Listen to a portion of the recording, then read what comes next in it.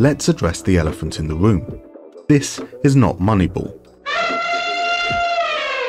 We are not looking for some golden metric that indicates success and is undervalued by the market, nor are we erroneously looking for cheap young players that we can sell on for massive profit. No, today we're going to look at how I use statistical data to filter through potential targets and identify players with the right profile for what we want to achieve at Ajax. We'll explore the pizza charts I created for the Mustermann skin, how I prioritize different metrics for comparing different positions, and combining statistics to create a fuller picture of a player's contribution. Before we get started, I think it's pertinent to address the limitations both of a statistical-led approach and Football Manager itself. Firstly, we have no historic data to work from. When starting a new game, we need a reasonable number of competitive fixtures to be played before we can start using data to inform our decisions. When the season ticks over, stats are reset, and unless we have exported them somewhere external, like Excel or Google Sheets, they are lost forever. This can make it difficult to track player improvement without a lot of additional effort. Secondly, stats are impacted by the detail level of the league. If a league is not selected as playable, stats are not necessarily completely comparable. This also extends to youth leagues, where stats are not easily exported. All of these serve to present difficulties when trying to take a statistical-led approach, and sometimes means that you can't always rely on statistics alone to make your judgments. With that out the way, it's time to talk about my playstyle. I disable the player search screen, instead relying on my scouts to assemble a database of potential targets. Having started the game with 0 staff, this has delayed that process and severely decreased the size of the pool I can look at. Indeed, by the time transfer deadline day came round, we had reasonable or greater knowledge on only 46 players. This means we're only going to shop for need in this transfer window, which leads us to the question, what are our needs? After 4 games, this is my approximation of our squad depth, where I've placed each player in the role I believe they will contribute most. I've arranged it by our in-possession shape and labelled each position by the function they perform, as the specific formation and roles will change depending on players available in the opposition. With 12 players to cover the attacking unit, we have more than sufficient cover across our front 5. Even more so when we consider that many players can also contribute to other functions should the need arise. Tadic and Kudus in particular are the first names on the team sheet, and I'd be comfortable with them playing anywhere. We are not so fortunate with the defensive unit. Just 8 players cover the defensive and support positions, and we are lacking depth for the central pivot and right centre-back roles. When we look at cover, however, we have a lot more flexibility to our midfield 3, and it's clear that a right-sided centre-back is the priority. Especially when you consider that Timber is 5'10" and Grilic is not a natural centre-back, leaving me a little apprehensive if I need to deploy either in the back line. So that will be our focus. A right-sided centre-back who can provide cover for Alvarez. If we can find someone who is comfortable on the left and an upgrade on Bassi, even better. This is where the pizza charts come in. From here we can see what a player is good at when compared to their peers. Each slice is shown as a percentile, with each circle in the graph behind representing 20%. So Edson Alvarez, for example, wins 9.4 headers per 90, and that puts him in the 90th percentile. Meaning more than 90% of players, whilst his 4.8 progressive passes per 90 is in the 60th percentile. This is when comparing against all players, and is the default when you load up the player profile. However, we can drill deeper and look at it by position group. Here we can see that compared to just defenders, Alvarez drops down to the 50th percentile for progressive passes. This is because centre-backs, on average, make more progressive passes. Understandable considering they play in a deeper position, and so there is more space in front of them to progress the ball, compared to, for example, a striker. Let's take a look at the centre-backs our scouts have unearthed.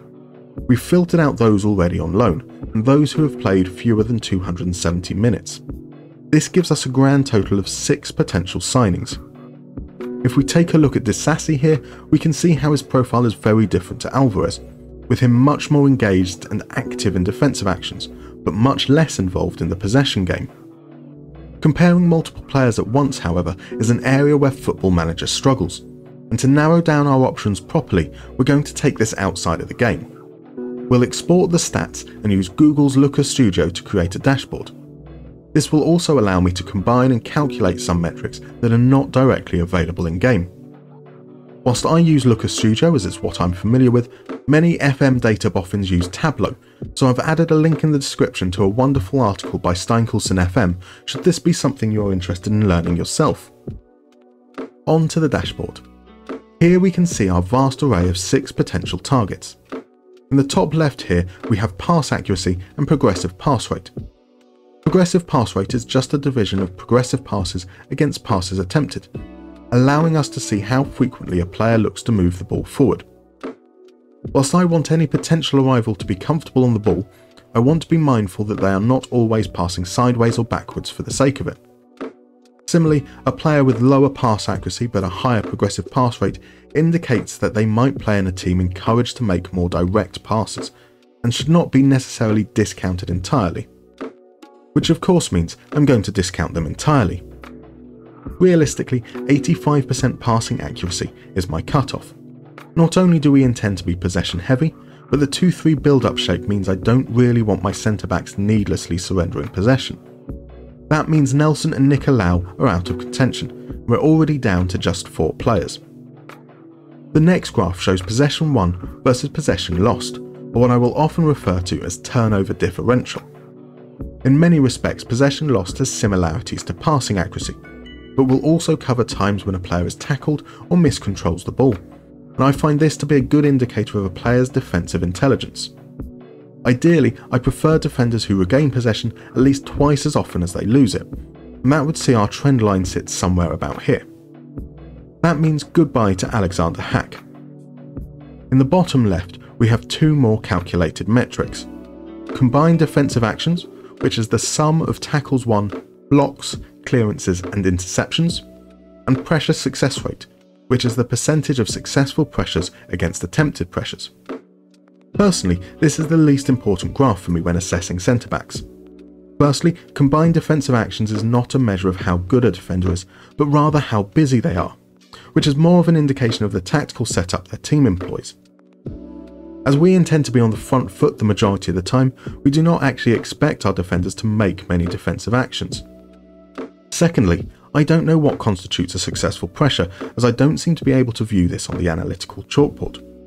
Whilst I cannot see a situation where a higher pressure success rate would be a bad thing, and it's certainly come into consideration when comparing 2 similar players, that element of the unknown means I'm unlikely to exclude a player for it. Finally, we have header success rate and tackle success rate. This should be self-explanatory. How often players win their aerial and ground duels. I am very conscious that Edson Alvarez and Grant Bassey are both 6'1", and so I'd be keen to find someone who is strong in the air. A 63% win rate is particularly worrisome, especially when you consider he also has the lowest tackle success rate, and so I'm officially ruling out Ardian Ismaili. With 2 remaining, there's a clear winner. 21-year-old Mies Hilgers comes out on top on the 6 metrics I value most. As we dig deeper into his profile, we also see that he doesn't have a side preference and is lined up as the left-sided centre-back on occasions already this season. A minimum release fee of 14 million might seem steep, but that's probably comparable to what we would need to pay for Disasi. If we can't secure a deal for Hilgers, I'd be happy with Disasi, so it'd be ridiculous to balk at that fee for a player I think is better. Of course, we now need to leave things in the capable hands of our director of football, Marco van Basten. A 5-year contract with a club option extra year, under £20,000 per week, and no yearly wage rise seems almost too good to be true.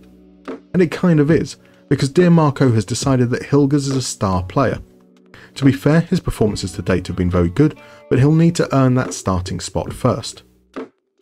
Fast forward to the World Cup, and who am I to doubt the legend that is Marco van Basten? Hilgers has been sensational, earning a 7.38 rating in 13 games as part of a defence that has only conceded 3 goals when he's been on the pitch. 94% pass completion, and in the 90th percentile amongst centre-backs for ball security and passes completed, shows that he's slotted into our system comfortably. Of course, things don't stop there. As we head towards the winter transfer window, we are in a much better position to make judgments. Firstly, we've had 21 competitive fixtures, and so have a much stronger idea of the strengths and weaknesses of our squad. Subsequently, my squad depth now looks like this. An injury crisis in October saw us without, among others, Dusan Tadic. Steven Berghaus was meant to be the ready-made replacement, but failed to make the impact I had hoped for, and so Kudus was shifted into the more creative role. With all players fit, I'd still prefer to have Kudus as a secondary goal threat, but I'm not likely to have all players fit for a while, and so this is an area I'd like to strengthen. With a couple of weeks until the transfer window opens, we can also consider those players in the scouting pool that we only have marginal knowledge of, as there's plenty of time for more detailed reports to follow. We've upped the minimum minutes played to 500, and once again exported the data so we can compare multiple players at once. We're going to filter this by players who can play across the front 4 positions, under 25 and with a maximum asking price for our remaining budget, around £12 million. I'm going to start in the top right this time, with my favourite combined metric, excitement factor. This is a sum of shots, dribbles, open play key passes and free kicks 1 per 90. Something I find helps me see how often an attacking player does something that might get the fans off their feet. I like to measure this against possession lost. I expect these players to lose possession. It's the accepted trade-off from trying to do something game-changing, but I want it to be proportionate. Our cut-off here is 2 to 1. For every 2 times they lose the ball, I want them to do one thing exciting. We're also going to ignore those players who allegedly have never lost the ball, as that indicates they're in inactive leagues with inaccurate data. This cuts our pool roughly in half, and we can start looking to break this down further. In the top left we have key pass rate, a measure of open play key passes divided by attempted passes, against average chance quality, which is expected assists divided by open play key passes. We're looking for players who don't just make key passes, but create chances of decent quality. As a result, we'll look for a key pass rate above 2% and average chance quality above 0.10xa, which basically gives us this cluster here. Now in the bottom left, we have shot accuracy and XG over performance per 90. As a minimum, I'd expect players to hit the target at least 40% of the time, and so we're going to remove Soule and Hayes from consideration.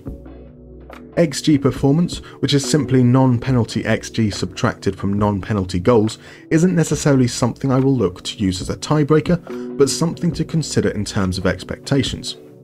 We expect most players to regress to the mean at some point, so I want to be conscious that someone like Ilias Hamash, for example, might not be as prolific with us as he currently is at Valenciennes. Finally, we have header success rate and pressure success rate. It is not vital that the player is good in the air, but whoever we sign will still be expected to get into the box, even if they are in a more creative role. So whilst they don't necessarily need to be good, they can't be objectively bad in the air. And that means goodbye to Mishak Elia. That leaves us with 4 possible options, but once again there is a clear standout. Ricardo Sotil leads the way in key pass frequency and excitement factor, whilst not being considerably more careless with the ball. His effectiveness in the pressing game is attractive considering our aggressive counter-press, and it's easy to see how he becomes our preferred choice. Van Basten does the needful, bringing him in on a 2.5-year deal for just under £10 million. He comes in as a squad player on £24,500 per week, which is less than half what Steven Berghaus is earning, and means we can consider moving on the former Watford man. Or at least, that was the idea. Van Basten, who's done a good job so far, intervened with a new contract that derailed my plans. It wasn't for Berghaus, mind, nor was it that new. In September, he handed Kudus a 5-year deal with a £58 million release clause, which Man City could barely wait to trigger. And so, Berghaus survives. The Premier League plunder didn't stop there. Newcastle came in with a £42 million bid for Edson Alvarez, and our Mexican centre-back let his feelings be known. With Bassi impressing in rotation, Hilgers can swing over to the right-hand side, and we're now in the market for a backup. Our backline is young, and so our focus here is someone with a little experience behind them. Using the same filters as before, albeit with a now wider array of players to consider, our selection here is Rayo Vallecano's Alejandro Catena. The 28-year-old is more of an active defender than our current options, and should be a more capable backup. £5 million and just over £17,000 a week, he comes in at a bargain price. It is worth mentioning that we didn't set out on this save to specifically follow a statistical-led approach alone. and sometimes I find it useful to throw all caution to the wind. With money burning a kudu-shaped hole in our pockets, I thought I'd take one last look at the scouting pool to see if anything caught my eye before the window closed. Mikel Oyarzabal has not shown up previously because we had a minimum minutes filter applied. A damaged cruciate ligament injury had robbed him of most of 2022, but it appears that he's amenable to a move. This is 100% a case of reputation and profile guiding our decision making. Nonetheless, Van Basten does the deed, and Ajax has a new record signing. Berghuis's survival was short-lived as he was farmed out to Juventus before the window closed.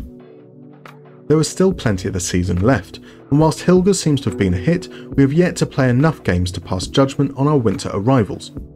This will be something we'll have to revisit at the end of the season, perhaps along with an attribute reveal. If you've enjoyed this video or found it useful, please consider subscribing and turning on notifications for more FM related content. Until next time.